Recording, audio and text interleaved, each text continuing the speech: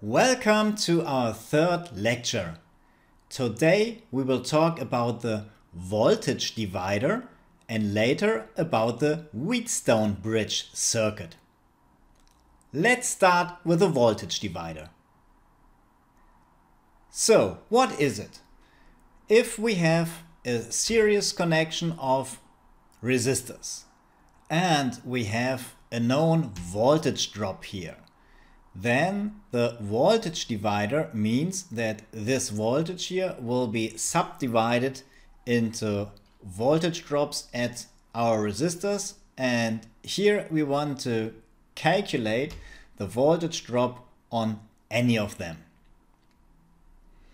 Okay, so we know the total voltage drop and we know the values of all the resistors, and we want to know the voltage drop UN.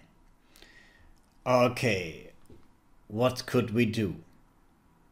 We could calculate the total current, because we know from the last lecture that the total resistance would be the sum of the resistor values, and therefore we could calculate the current with Ohm's law.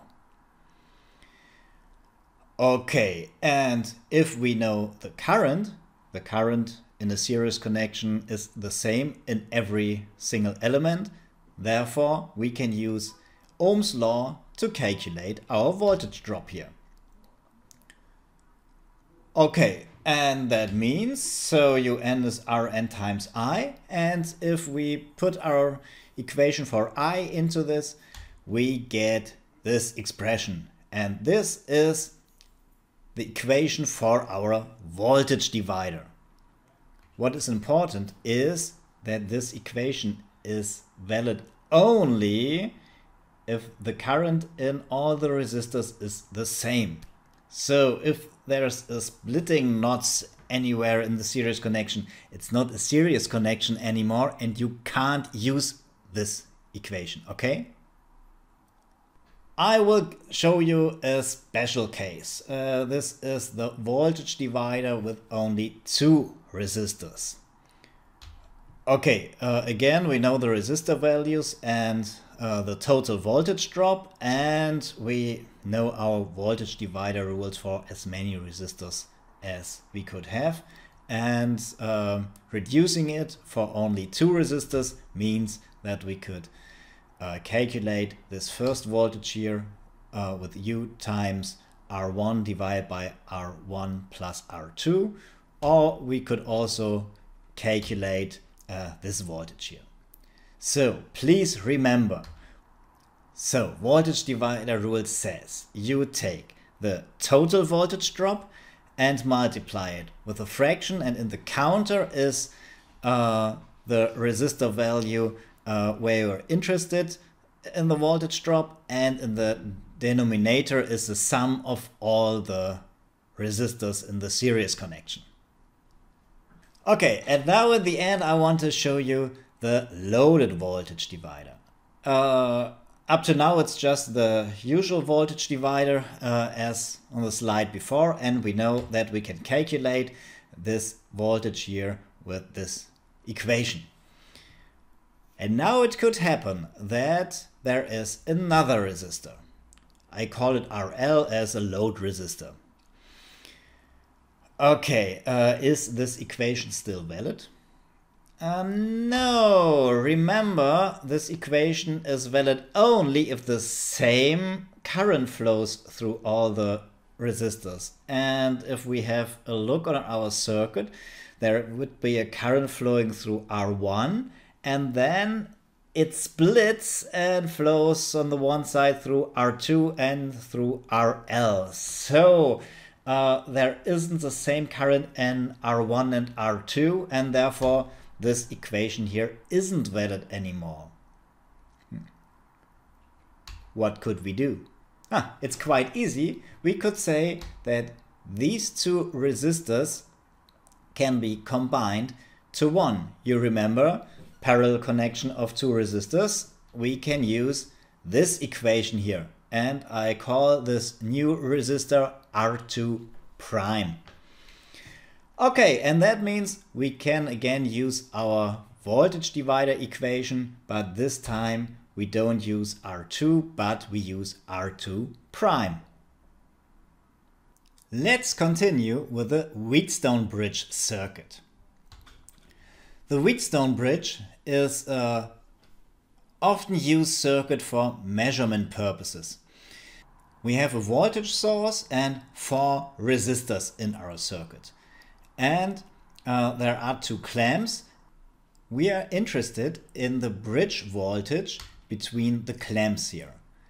And if we want to calculate it, we need, for instance, this voltage drop and this voltage drop, because then we could use Kirchhoff's voltage law and calculate our UB. Okay, how can we get then these voltages U2 and U4? We could also calculate U1 and U3, but let's take the voltages on the lower side here. Let's start with U2. Do you recognize anything you already know? This here is just a voltage divider. Therefore, we can calculate the voltage U2 using our known voltage divider equation. Okay, and we need U4. Hey, this is again just a voltage divider. Have a look here. This voltage is connected to a parallel connection of R1 and R2 and R3 and R4. And therefore, the total voltage drop over R3 and R4 is again U. And that means we can again use our voltage divider rule, but this time with the resistor values of R3 and R4. And now we can use our Kirchhoff's voltage law, and therefore we know that our bridge voltage is U2 minus U4, and as a total equation we get this here for our bridge voltage. Okay, up to now it might be quite boring because you still don't know why we should use this circuit.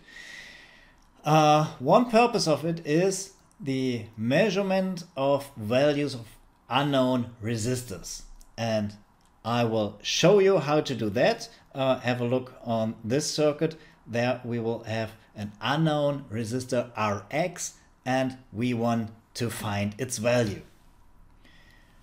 Okay, let's start with the bridge circuit as we've seen before. So we know that this here is our bridge voltage. And there is a very important special case, and that is when the bridge is so-called balanced. And a balanced bridge has a bridge voltage of 0. Okay, and if we have a look to our equation, when will the bridge voltage be 0? When the expression in the brackets becomes 0. And that means we have subtraction there, so therefore both fractions have to have the same size. Okay, I will do a bit boring mathematics. I take the inverse of those fractions. I split the sum, and now you see on both sides we have R2 divided by R2, and on the right side R4 divided by R4, so these two fractions become 1, and now we can subtract 1 on both sides, and this is our condition for a balanced bridge.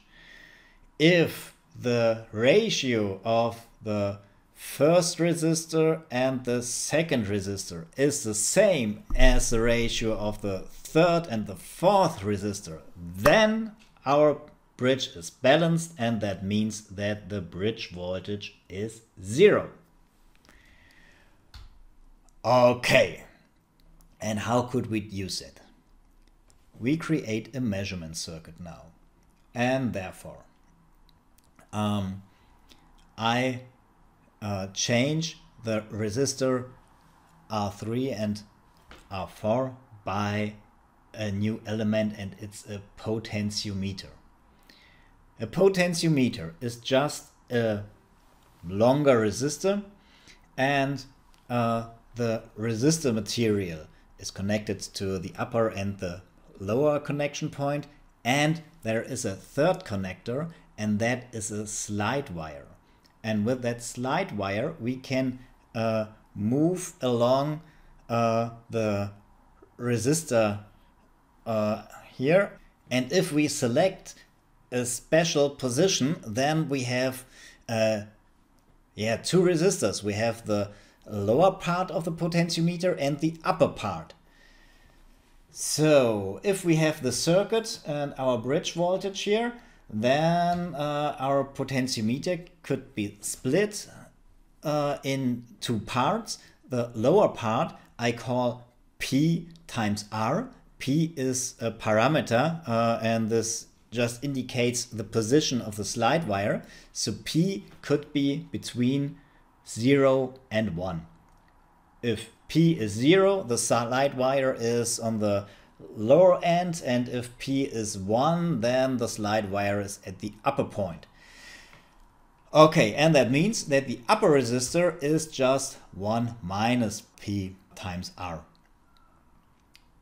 Okay, what else do we have in our circuit? There is a resistor Rx, and this should be an unknown resistor. We want to measure its value. And Rc is a comparison resistor. This is a resistor where we exactly know the value of. Okay, and if we use our condition for a balanced bridge here, then we know that if we divide the comparison resistor by the unknown resistor, then it should be the same as 1 minus P times R divided by P times R. Okay, you see in the right fraction that we can get rid of 1R, so we could write it like this. We have our new Wheatstone bridge circuit, and we want to find the value of Rx. So what do? We insert Rx into our circuit and also a well-known comparison resistor. And then we start to adjust our potentiometer, and we measure the voltage of the bridge in the middle, and when the voltage becomes 0, then our bridge is balanced, and then we know that our condition is valid, and that means we can solve for Rx, and we get this equation here to calculate our unknown resistor value. So that's it for today. And now do yourself a favor and work on the practice tasks.